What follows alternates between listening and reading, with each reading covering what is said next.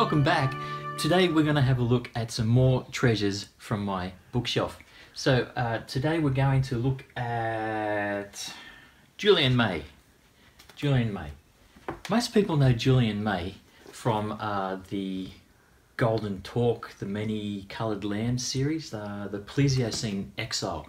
I read that, could take it or leave it. But this one by Julian May, the Rampart series, or the Rampart World books, there's 3 of them, really got my attention. I love a good space opera, and this is a good space opera. It's got police procedural, investigation, with high adventure. You know, they rush back and forth in spaceships, and a little bit of alien invasion to top it off. So it's pretty good. One reviewer said that I felt intelligent reading it. So if you want to feel intelligent, read sci-fi. It starts off with our protagonist.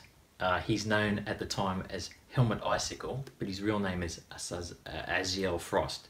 He's a no-hoper, a beach bum. He's bumming around on the beach of this pleasure planet, not doing much. He's like in self-imposed exile, but he is the son or the heir of one of the great galactic corporations.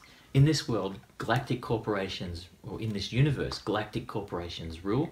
Money is sort more than principle, so money is promoted over principle, and he's given that all up and gone to be a beach bum. Everything changes when someone tries to kill him.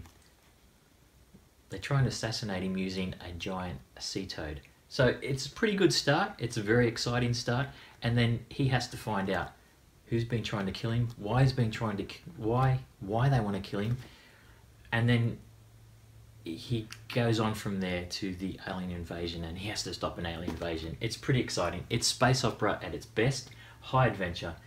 There's 3 of them. So Perseus, Spur, Orion's Arm, and Sagittarius Whirl. Really good space opera by Julian May. I highly recommend it. If you want to feel intelligent, read sci-fi. Well, thanks for stopping by. If you liked the book, if you've read it, let me know. Give me a like on the video. Tell me what you think. Don't forget, read more, think more with your favourite beverage. See ya. If you want to feel intelligent, read sci-fi.